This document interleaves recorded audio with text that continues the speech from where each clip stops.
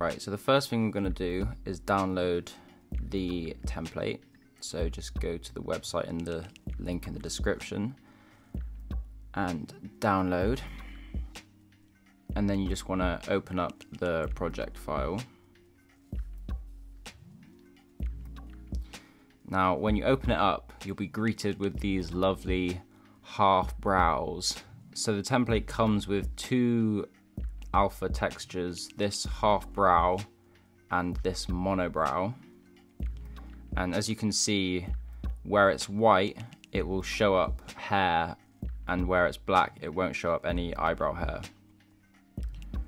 So if you go over here in the resources, there's a material, and you can just put whatever texture you want in here. So if we just try swapping this out for the mono, you'll see that she has a beautiful monobrow. So another thing you can do is you can just disable the texture, and then you'll be left with just the color. So when it's all white, it will be full, and if we make it all black, the eyebrows will completely disappear. So when it's all full, as you can see, there is a shape to the eyebrows. You can't sort of get hair going all the way up to the forehead. So when you're editing your textures, it's worth keeping that in mind.